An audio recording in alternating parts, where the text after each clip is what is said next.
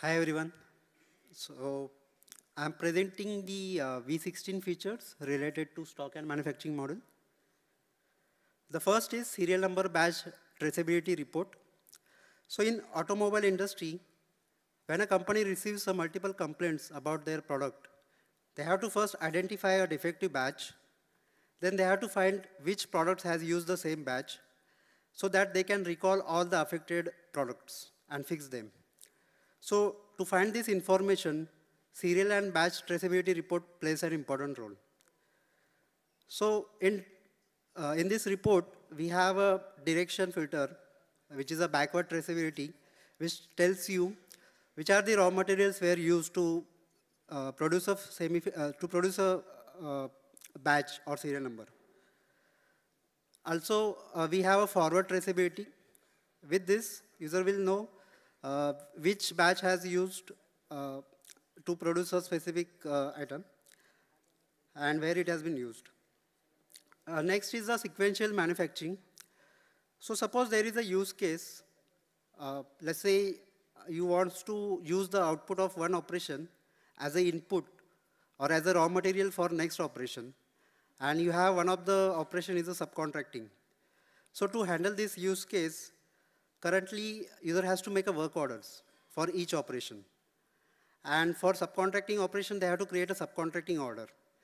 But with this approach, the problem was they had to make multiple work orders, and maintaining or tracking all of the work orders under a single entity was hard.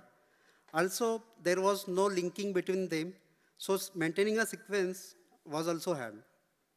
So to fix the issue, now we have added a feature in version 16 where user will able to make a stock entry of a manufacturing against the job card. So you don't need to create a multiple work orders, just with a single work order, this use case will be handled. So to enable this feature, you have to make some configuration in the BOM level. You have to enable the track semi-finished goods as a checkbox, and then you have to map the semi-finished good or the finished good against the operation with the bill of materials.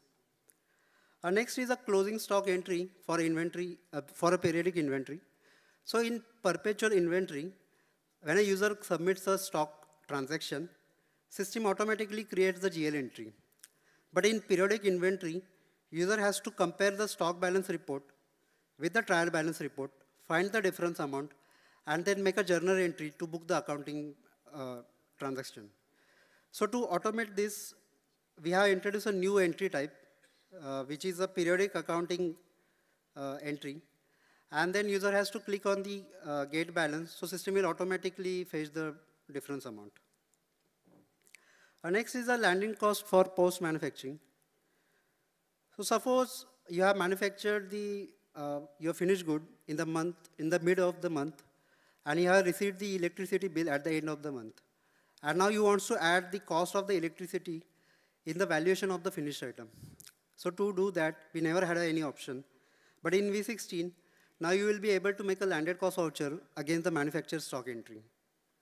Similarly, for subcontracting case, suppose you have a fixed transporter who sends a transportation bill at the end of the month, and you want to add the transportation cost in the subcontracted item. So to do that, now you will be able to make a landed cost voucher against the subcontracting receipt. Next is a workstation operating component. So in the workstation, the operating components used to be hard-coded. And if user wants to add more components, then they had only option of customization. So to solve this, we have added a child table where user can now able to add dynamic components. Also, user will be able to add a company-wise expense account against each operating component. Next feature is the MRP. And so story behind the MRP. So none of the customer has asked for this feature because we have a production plan, and production plan has the MRP feature, and it covers both make to stock and make to order case. But we are constantly hearing from the partner that this is not an ideal MRP.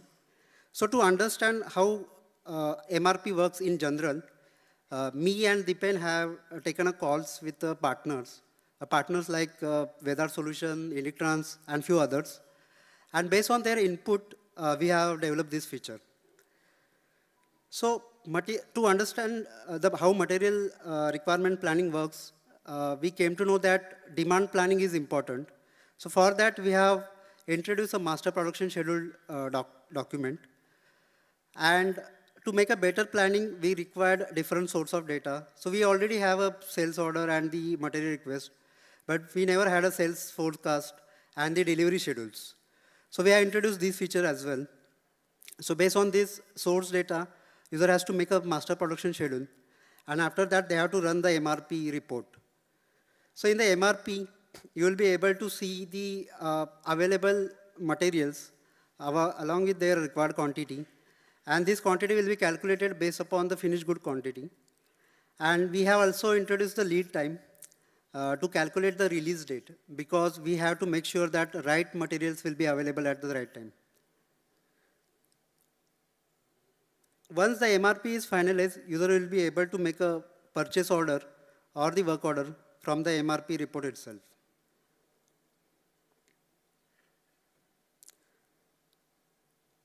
So that's it from my side.